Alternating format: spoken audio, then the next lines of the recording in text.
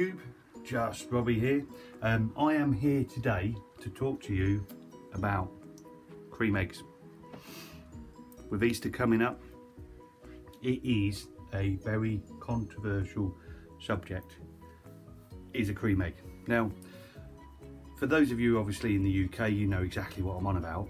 For my international followers, you may not know what we're on about, but essentially at Easter we get a chocolate, or Americans would call it candy.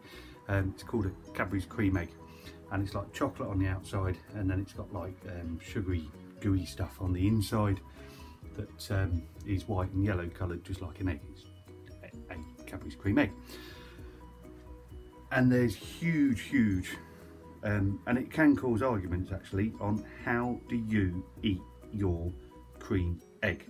So I'm actually going to throw it out there, and I'm going to tell the world right now the best way to eat a cream egg.